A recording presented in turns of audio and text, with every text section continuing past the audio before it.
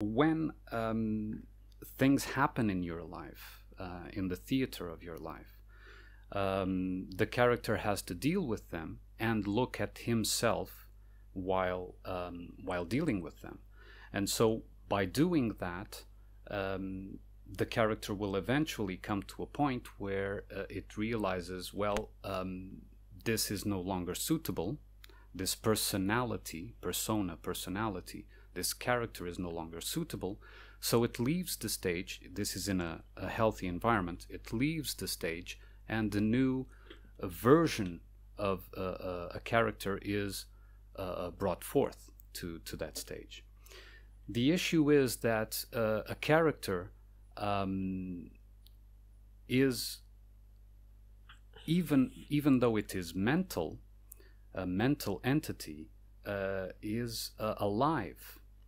It gains a life of its own through our essence.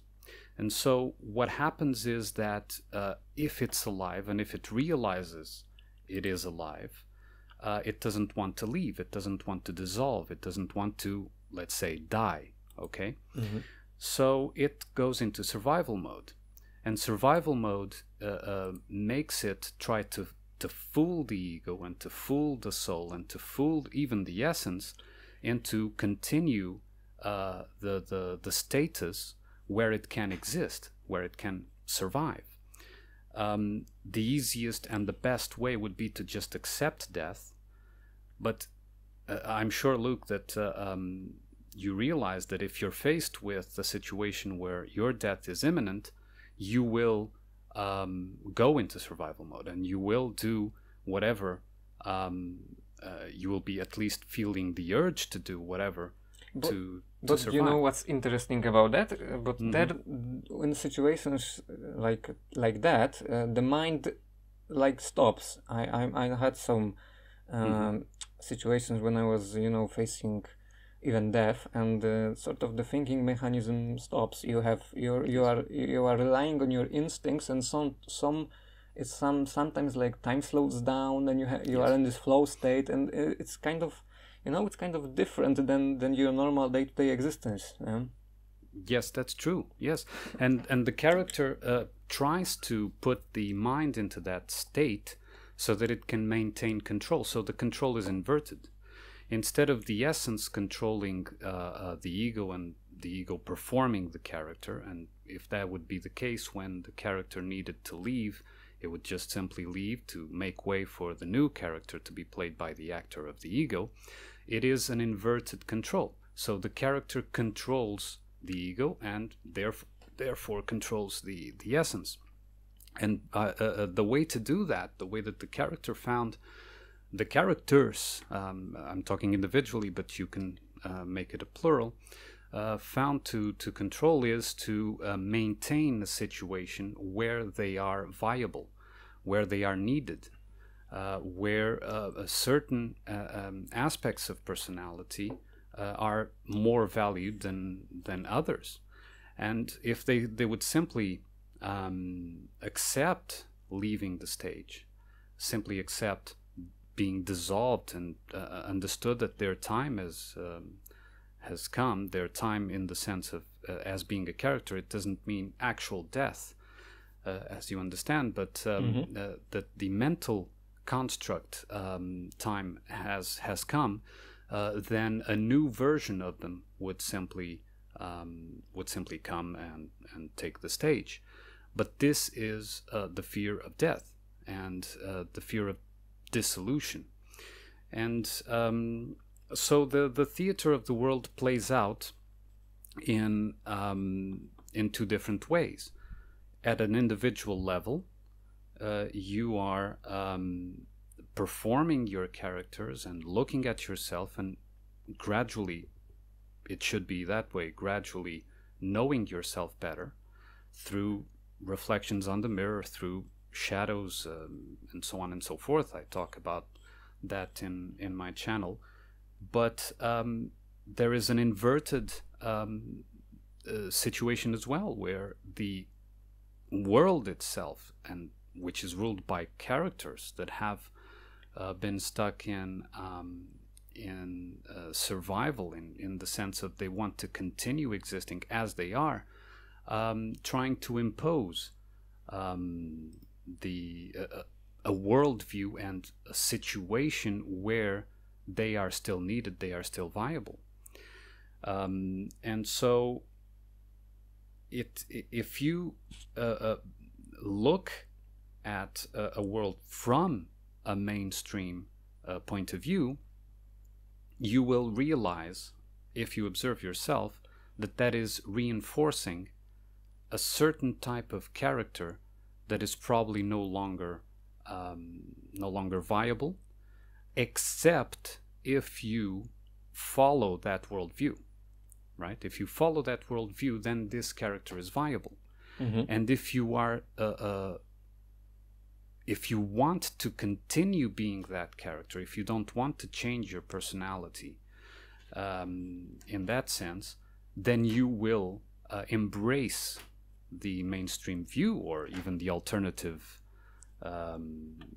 views that still reinforce the pivotal situation of whatever is being discussed. So it is a matter of inverted control, in the sense that for the character to still be pertinent, you have to change the stage and change the props and the scenario where the drama is being played out. And you are basically telling the essence, see, I'm still needed.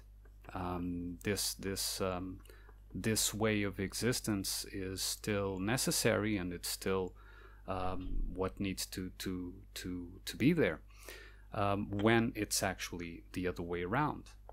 It is no longer needed, and it has to go.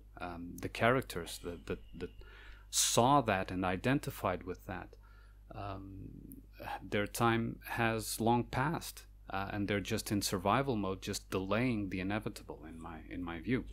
I don't know if I answered your question well, but that's what I wanted to ask you, because I don't usually make notes, but I had a note that was saying, I remember from the early contemplations you did, you mentioned the simulated interactive nature, describing this reality as as that, and that there is the real part of the human which interacts via ego, if I understood if I remember correctly.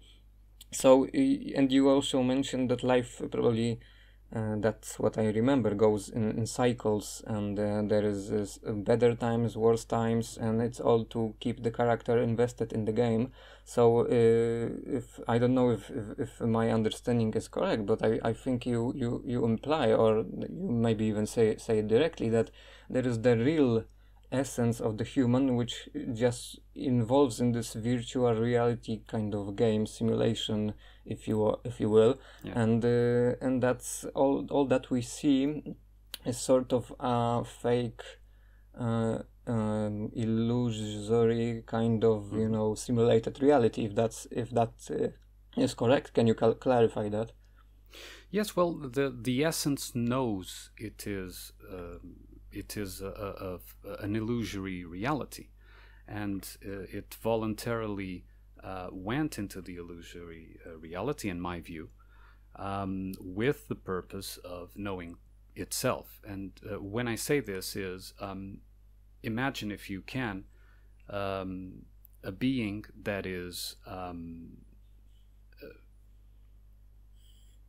that has its own that has no needs, so it is self-sufficient, and it has everything it needs, so it just exists, but it doesn't know, and especially it doesn't know about itself. So it just is, but doesn't know. Okay? So the way to know is to co-create an illusory setting where it can look at itself from different points of view, look at its own potentials.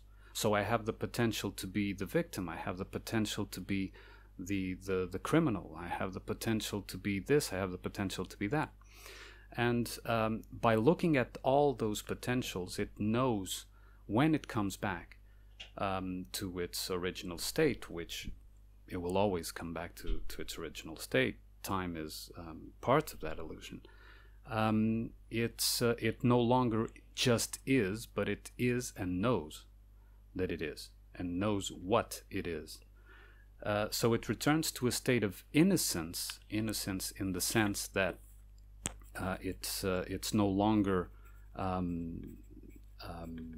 participating in that illusory reality, but with the knowledge of who it is, knowledge of what is its own nature, what is its own essence. And so it becomes a wise kind of innocence, and that is, I think, the purpose of it. That's why we are here, and this is my view. I remember a scene from one of my favorite movies. It's called The Frame. I don't know if you've watched it, but no, I don't.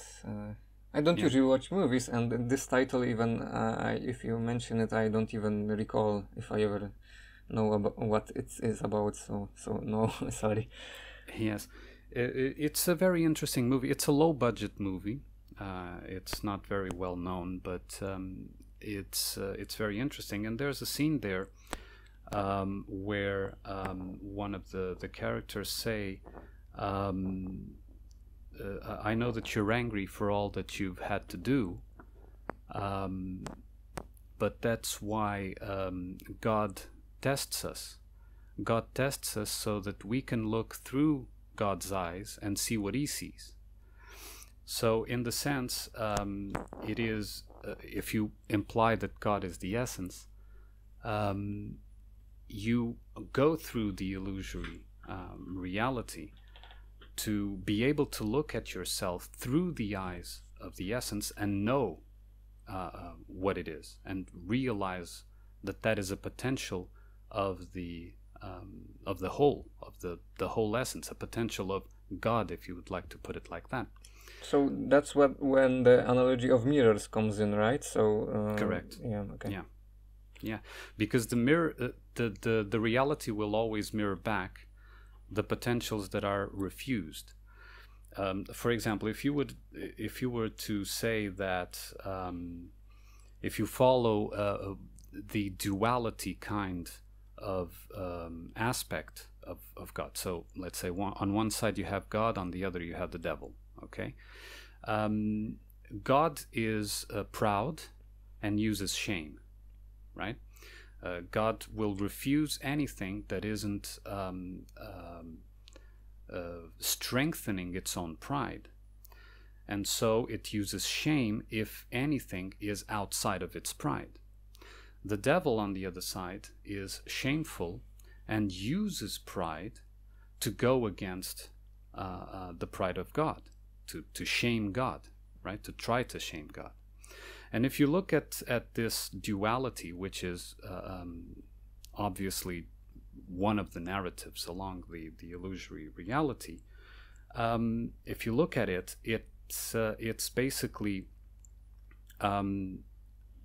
showing you that if a part of you is refusing something on the other side and casting it away to hell, let's say, which would be the unconscious, subconscious types of mental existence, then that will come back to haunt you, and it will come back to try to shame you, because the issue is that your self-image is based on a pride of an existence that isn't the full potential of who you are.